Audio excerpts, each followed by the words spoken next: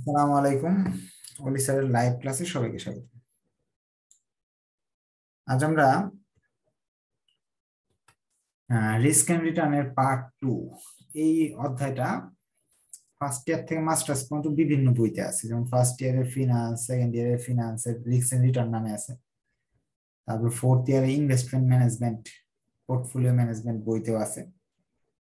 হ্যাঁ, আপনার pricing model নামে পোর্টফোলিও ম্যানেজমেন্ট নামে চ্যাপ্টার আছে, চ্যাপ্টার 5। ফাইনাল ইয়ারে অ্যাকাউন্টিং এর আছে, ম্যানেজমেন্টের আছে। আবার অ্যাকাউন্টিং ডিপার্টমেন্টের বোনাস একটা চ্যাপ্টার আছে, অ্যাকাউন্টিং থিওরি বইতে আছে, চ্যাপ্টার 13। হ্যাঁ, আবার আপনার applied accounting theory final year এই এমবিএ তে ওটারও আছে। তার মানে অনেক ক্লাসের স্টুডেন্টরা এটা করতে পারবে। আর এই ক্লাসটা শেষ হওয়ার পরে সেকেন্ড ইয়ারের ফিনান্স যারা আছে ওদের একটা সলভ ক্লাস হবে। আর আরেকটা ঘোষণা দিয়ে দিই, লাইভে যেহেতু আসেনি, ঘোষণাটা হলো যে অনেকেই আজকে ভর্তির জন্য টাকা দেওয়া হয়েছে। 3 তারিখ ডিসকাউন্ট অফার ছিল, তো আজকে শেষ দিন, অনেকেই টাকা দিছে। এখন সিরিয়াল পড়ছে তাদের, ভর্তি হতে পারছে না। বিশেষ করে 5টার পরে তো কাস্টমার কেয়ার লোক, অফিস বন্ধ হয়ে যায়, কাস্টমার কেয়ার লোক থাকে কম। তারা চেষ্টা করতেছে ভর্তি করার জন্য। আপনারা একটু ধৈর্য সহকারে ইয়ে করেন, অপেক্ষা করেন। আর আজকের ক্লাসগুলো সবগুলোই ফ্রিতে হচ্ছে আমার গ্রুপে এবং আমার পেজে, যার ফলে আপনার আজকের ক্লাসগুলা মিস করলেও আপনার ক্ষতি হবে না। একটু যারা আপনারা লাইভে আছেন, আপনাদের সহপাঠী বা যারা ভর্তি হতে চাচ্ছে তাদের সাথে একটু কথাবার্তা হলে বললেন ধৈর্য ধরতে। হ্যাঁ, ক্লাস শুরু করে দিয়ে আজকে বেশি সময় নিব না, 2টা অঙ্ক করাবো ছোট ছোট। যেহেতু অনেকেই আজকে ভর্তি হইতে পারেনি, নতুন ব্যাচে ভর্তি হওয়ার কথা ছিল, এই জন্য তাড়াতাড়ি শেষ করে দিব।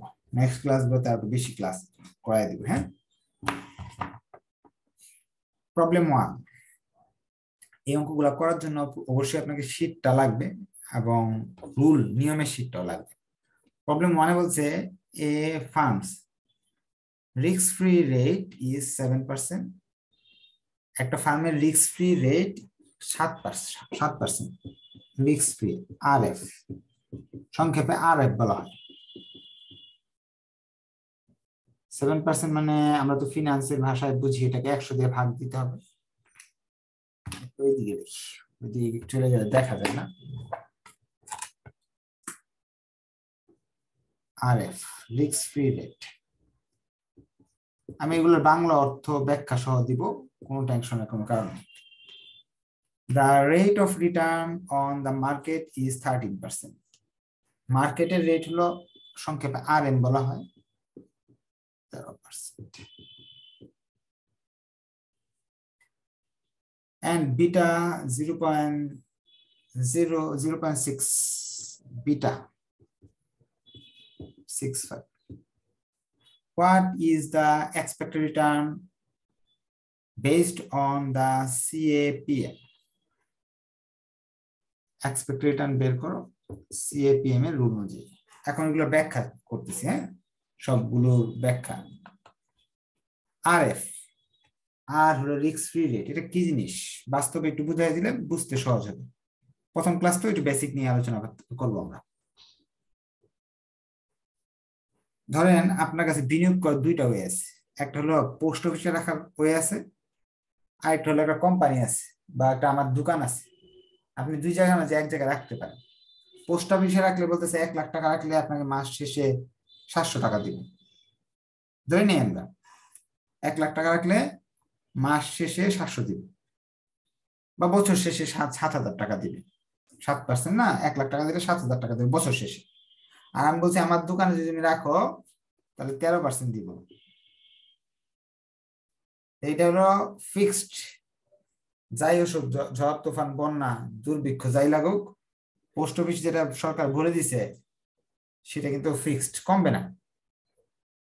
সো আপনার এটা হলো আরএফ, রিস্ক ফ্রি, এখানে কোনো ঝুঁকি নেই। আর এম হলো মার্কেট রেট। আমার যে 13,000 আমি বলছি দিব, এটা কোনো আমি বলেছি গ্যারান্টি নাই। আমি তো ব্যবসা করি, আমি তো আর সুদে টাকা দিতেছি না আপনারে। আমি ব্যবসা করি, ব্যবসা ভালো হয় তার বেশিও আসতে পারে, 15,000 দিতে পারি। ব্যবসা যদি খারাপ হয় তাহলে 13,000 কমেও যেতে পারে। এটার যেমন লাভও বেশি ঝুঁকি বেশি, যে জায়গায় লাভ বেশি সে জায়গায় ঝুঁকিও বেশি। এইখানে ঝুঁকি আছে, যেটা মধ্যে ঝুঁকি আছে এটা হলো মার্কেট রেট RM। 60 টাকা হলো RF। আমি যেটা, আপনি যে পোস্ট অফিসে রাখেন বা সরকারের কোন সিকিউরিটিতে বিনিয়োগ করেন 7 টাকা পাবেন, আর আমার কাছে বিনিয়োগ করলে বা বাজারের অন্য কোনো ব্যক্তির কাছে বিনিয়োগ করলে 13 টাকা পাবেন। কিন্তু এটার মধ্যে ঝুঁকি আছে, রিস্ক আছে, এটার মধ্যে রিস্ক নাই। এইটার অর্থ হলো এরকম, প্রশ্নে এই দুইটার কথা বলা আছে, প্রতিটা প্রশ্নে এই দুইটা জিনিসের কথা বলা থাকবে সবসময়। বিটা জিনিসটা কি? এটা হলো CAPM। CAPM একটা রুল, যেমন বিভিন্ন ধরনের আবিষ্কারক আছে না, নিউটন আছে, আইনস্টাইন আছে, এরকম থিওরি বানিয়ে গেছে না, বিভিন্ন সূত্র বানিয়ে গেছে যেটা দিয়ে অনেক কিছু আবিষ্কার হচ্ছে।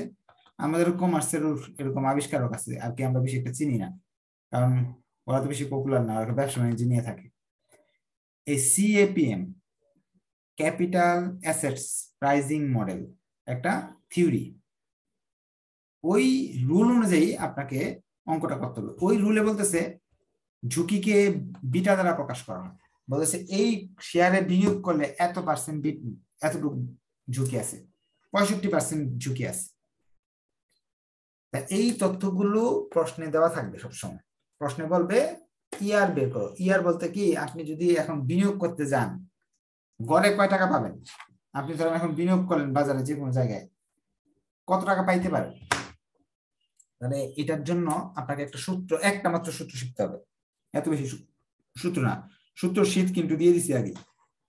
সূত্র শীট থেকে একটা সূত্র শিখতে হবে, সেটা হলো এক্সপেক্ট CAPM এর নিয়ম অনুযায়ী, উই নো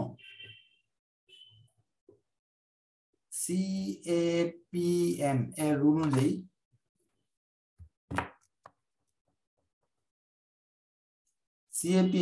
অনুযায়ী আপনার এক্সপেক্টেড রিটার্ন বের করার সূত্র ER সমান সমান RF plus beta RM minus RF। এই সূত্র এক্সপেক্টেড রিটার্ন চাইলে এই সূত্র ব্যবহার করতে হবে। এখানে আপনার এই জায়গায় KM ও লেখা যাবে, RM এর আরেকটা নাম আছে KM, লেখা যাবে, শুধু K লিখলেও হবে। RF এর মান হলো 7%। আপনি 7% দিয়ে অঙ্ক করতে পারেন। 7 যোগ বিটার মান হলো 0.65, RF এর মান হলো 13%, মানে 13, 7। সম্পূর্ণটা সাইন্টিফিক ক্যালকুলেটর উঠাই দেন বা ভেঙে ভেঙে করেন, মান আসবে 10.9%। 10.9 আসলো না, উত্তরে পার্সেন্ট দিয়ে দিলেন। এইভাবে করা যায়। আর যদি মনে করেন না আমি এইভাবে করবো না, আমি ভালো ছাত্র, তাহলে এইভাবে আরেকটা বিকল্প নিয়ম দেখে দিচ্ছি। RF মানে হলো 7%। 7% কিভাবে লিখতে হয়, যে কোনো পার্সেন্টকে, এই পার্সেন্ট চিহ্নটা ভাঙতে হলে এই 7কে 100 দিয়ে ভাগ করতে হবে, তাহলে আসবে কত, 0.07। পার্সেন্ট চিহ্ন উঠাতে হলে ওই সংখ্যাকে 100 দিয়ে ভাগ করতে হবে। RF এর মান হলো 7, বিটার মান 65, RM এর মান হলো 13%, মানে 0.13, 0.7। সাইন্টিফিক ক্যালকুলেটরে চাপ দিবেন, মান আসবে এরকম। পরে লিখতে হবে অর। এই নিয়মে করতে পারলে খুব ভালো, এই নিয়মে যদি করতে পারেন খুব ভালো। যে আপনি এই নিয়ম করতে গেলে মাথায় ধরে না, ভেজাল লাগে মনে হয়, তখন আপনি এই নিয়মে অঙ্কটা করতে পারেন। সেকেন্ড ইয়ারের সলভ ক্লাস এই ক্লাসটা শেষ হওয়ার পরে হবে। আচ্ছা, এরপর আমরা তাহলে চ্যাপ্টার 1 এর 1 নাম্বার, সরি প্রবলেম 1 এর 1 নাম্বার অঙ্কটা আমি করে দিলাম। 1 নাম্বার অঙ্ক এখানে শেষ হয়নি, এটা নিয়ে কোশ্চেন আর নিচ্ছি না, যেহেতু একেবারে সহজ অঙ্ক, এগুলো দেওয়া আছে, এই সূত্রের মাঝে মান বসাই দিলে হয়ে গেল। এটা হচ্ছে সহজ অঙ্ক, আর নাই, এটা নিয়ে কোশ্চেন নিব না। আমরা চলে যাচ্ছি অন্য কোশ্চেন। প্রশ্নে আরো একটা কথা বলছি, একটু আমরা খেয়াল করলে দেখতে পাবো। প্রশ্নে বলতেছে if another stock has an expected return on 25%, what will its beta? বলছে এই শেয়ারের কথা বলতেছি না, এটা তো আমার কোম্পানির শেয়ার কিনলে 13% লাভ দেবে বলছিলাম। আরেকটা কোম্পানি আছে, এরা বলছে এক্সপেক্টেড রিটার্নের মানই দিলাম তোমাকে, অন্য কোনো মান না, এক্সপেক্টেড রিটার্নের মান তোমাকে আমি দিয়ে দিচ্ছি। এক্সপেক্টেড রিটার্নের মান 25%, যেটা আমি কষ্ট করে বের করছি ওইটাই সে দিয়ে দিছি। বলতেছে বিটার মানটা বের করে দেখাও, অর্থাৎ এইটা নাই, ঝুঁকি কত। একটু আগে যে বললাম সেটা হলো আমার কোম্পানিতে আমি আপনাকে অফার দিছিলাম 13% লাভ দিব বছর শেষে। আরেক কোম্পানি বলতেছে আমার এক্সপেকটেশন যদি 25 হয়ে থাকে ওইগুলা ঠিক আছে, এইটা কত, ঝুঁকির পরিমাণ বের করুন। সেক্ষেত্রে আপনি লিখবেন এগেইন উই নো। এবার এক্সপেক্টেড রিটার্নের মানটা এখানে বসাই দিবেন, আর এফ এর মানটা এখানে বসাই দিবেন। বিটার মান তো প্রশ্নে দেওয়া নাই, আর এম এর মানটা আপনি এখানে বসাই দিবেন, আর এফ এর মানটা এখানে বসাই দিবেন। এখন সমীকরণের নিয়ম ছোট ক্লাসে যে করছিলাম সেই নিয়মে অঙ্ক করে যাবো না, এইগুলার এই পারে নিয়ে আসি আর 25টার ওই পারে নিয়ে যাই, তাহলে না অঙ্ক করতে সুবিধা। কারণ ছোট ক্লাসে স্যাররা এইভাবে শিখেছে, তো এখন তো আমরা বাম পাশে 9 অঙ্ক করতে পারি না, 13 থেকে 7 গেলে থাকে কত 6, বিটার সঙ্গে আছে হলো 6, 25টাকে ওই পারে দেখতেছি। চিহ্নর পরিবর্তন হবে না, কেন? ডান পাশের সবগুলো বাম পাশে নিয়ে আসছি, বাম পাশের সবগুলো ডান পাশে নিয়ে গেছি, সবগুলো যদি এক্সচেঞ্জ করা হয় এতে চিহ্নের কোনো পরিবর্তন হয় না। একটা জিনিসের যদি এক্সচেঞ্জ হয় তাহলে চিহ্ন পরিবর্তন হবে। যেমন এই 60 টাকা যদি উপায় নিয়ে যান তাহলে চিহ্ন পরিবর্তন হবে। যেমন 7 ওই পারে গেল মাইনাস হয়ে গেল, 6 এই পাশে গুণ আছে এই পাশে গেলে ভাগ হয়ে গেল।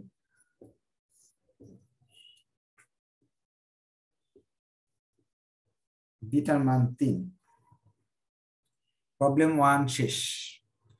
এখন পরীক্ষা হলে এই 4টা অপশনের মাঝে যে কোনো একটা অপশন দেওয়া থাকবে, যেমন আর এফ না দেওয়া থাকতে পারে, আর এম দেওয়া থাকতে পারে, বিটা না দেওয়া থাকতে পারে, যে কোনো একটা দেওয়া নাই, ই আর দেওয়া নাই, আপনাকে একটা বের করতে বলতে পারে। আপনি এই সমীকরণের নিয়ম অনুযায়ী করে করে শেষ করে ফেলবেন। আপনারা আমার সাথে হাতে কলমে করবেন, হ্যাঁ, তাহলে অঙ্কগুলো ভালো বুঝতে পারবেন। চলেন চলে যাই পরের অঙ্কে।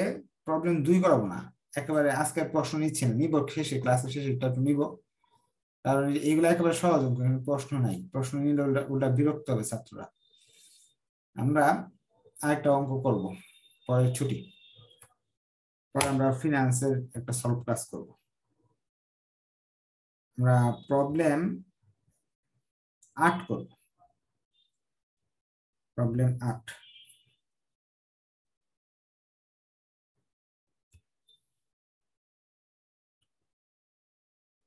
প্রবলেম 8-এ বলতেছে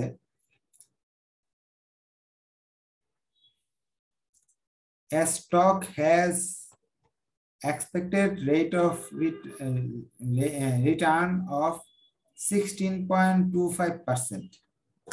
একটা শেয়ারের এক্সপেক্টেড রিটার্ন দেওয়া আছে 16.25।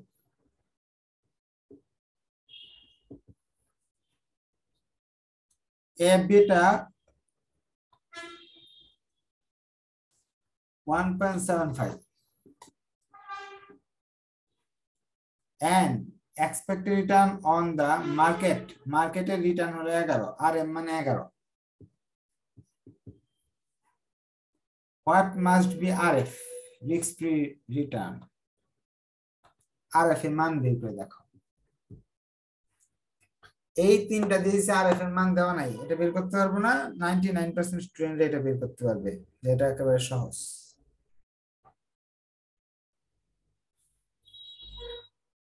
যারা বিটা লিখতে পারেন না, বি লিখে নিচে একটা টান দিয়ে দিবেন, বিটা হয়ে যাবে। RF এর মান বসাইলাম, প্রবলেম 8 করতেছি আমরা।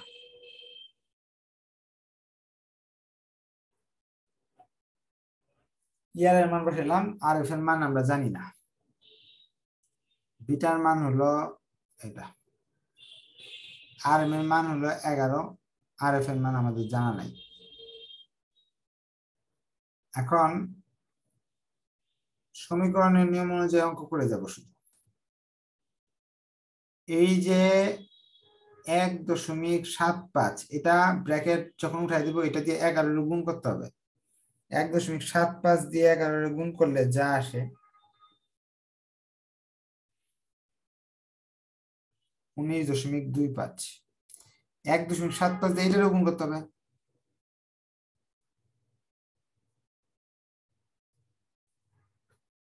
এখন আমরা একটা কাজ করি, আর এফ গুলাকে এই পাশে নিয়ে আসি, সংখ্যাগুলাকে ওই পাশে নিয়ে যাই।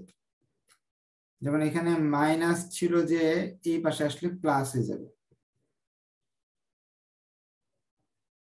এটা প্লাস হয়ে যাবে। সরি, এটা তো আর এফ, এই পাশে এই আর এফটা তো প্লাস ছিল, মাইনাস হয়ে যাবে। 19.25 তো ওই পারে থাকলো, এই 16.25 ওই পাশে চলে যাবে।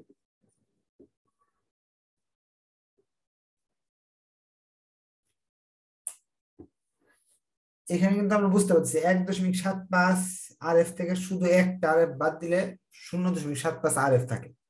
কিন্তু অনেক দুর্বল স্টুডেন্ট আছে যে এটা বুঝে না, তাদের জন্য আর এফ কমন নিলাম, একটা লাইন বাড়াচ্ছি কষ্ট করে। হ্যাঁ, আর এফ কমন নিলে এই পাশ থেকে 1.75, এই পাশে কেউ থাকে না, কেউ না থাকলে এক থাকে সবসময়। যদি আর এফ দুই জায়গা থেকে নিয়ে যান, এটা তো এটাই থাকবে, আর এখানে যদি কিছুই না থাকলে এক থাকবে। এটা থেকে এটা বাদ দিলাম 3। এখন আর এফটাকে রেখে দিই, এই পাশেরটা ওই পাশে গেলে ভাগ হয়ে যাবে। 1.75 থেকে 1 বাদ দিলে 7.5 থাকে।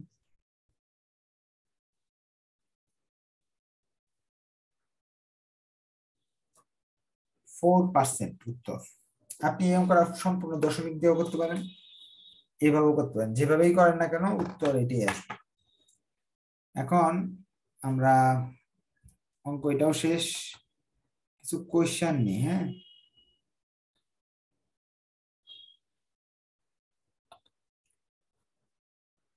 কোয়েশ্চেন নেই, আপনারা কোয়েশ্চেন করতে পারবেন, আস্তে ধীরে করেন, একেবারে এলোমেলো কোয়েশ্চেনের প্রয়োজন নেই, একজনের পর একজন করতে পারবেন। হ্যাঁ, প্রবলেম 1%, তো এখানে যে আনসারটা কি পার্সেন্টে হবে, 3% হবে? হ্যাঁ, সব পার্সেন্টই তো, বিটার আনসারটা শুধু পার্সেন্ট হবে না, আর আর এফ ও আর আচ্ছা। এম ইয়ার এগুলো পার্সেন্ট হয়, বিটার আচ্ছা স্যার, আনসার। আমরা এগুলো মানে যেটাই করি পার্সেন্ট দিয়ে করি বা পয়েন্ট দিয়ে করি, আনসারটা পার্সেন্টে লিখতে হবে না? হ্যাঁ হ্যাঁ হ্যাঁ, আর কোন কোয়েশ্চেন? স্যার সহজই তো অঙ্ক, কোশ্চেন সেরকম নাই। এটা তো সহজ সহজ অঙ্ক, এগুলা কোয়েশ্চেন থাকবে না ইনশাল্লাহ।